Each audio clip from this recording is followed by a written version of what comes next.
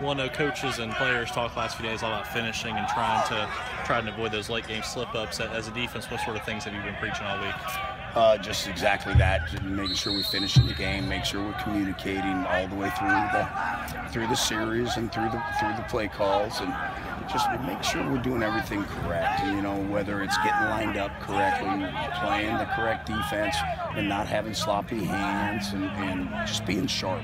So, you know, we went back and looked at all the things on the film and just trying to get better this week, and hopefully, you know, it'll show this week and the upcoming weeks also. You have to be encouraged with how they played overall, though, right? And knowing that they can get so much better. Well, you know, we can play better, but we have been playing really hard. You know, watch on film, our guys are flying around, we're physical. You know, we're doing a nice job in the run game, and we just got to continue on all the stuff, and got to keep playing more guys. You know, some guys got a little fatigued on Friday, or excuse me, on Saturday last week, and we usually do play a lot of guys, but we you know, we make sure that we're playing some more guys to keep those guys fresh.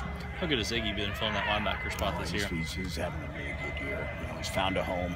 He's doing a great job playing linebacker, and then in our nickel, he's becoming a really good pass rusher. You know, he's got great length, he's got great speed. He's one of our faster players on the team.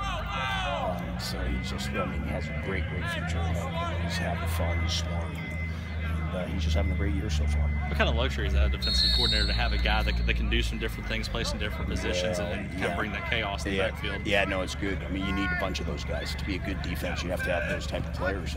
And he's really just, he gets better every day, and you're going to see him really improve, as well as some other guys. You know, Keith Brown's playing really well, and a couple of our D linemen are playing real well. So, and what's neat is the more success they have, the more hungry they're for it, and the more they want to do it, and that's what's good. And we're going to need them here. I mean, we're getting the meat of our schedule now, and we got to play really well.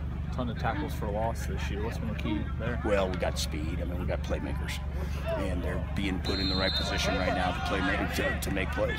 Guys are understanding the scheme really well, and a lot of these guys have played in the scheme for a while, but it highlights playmakers, and you know, some of the guys are getting it done.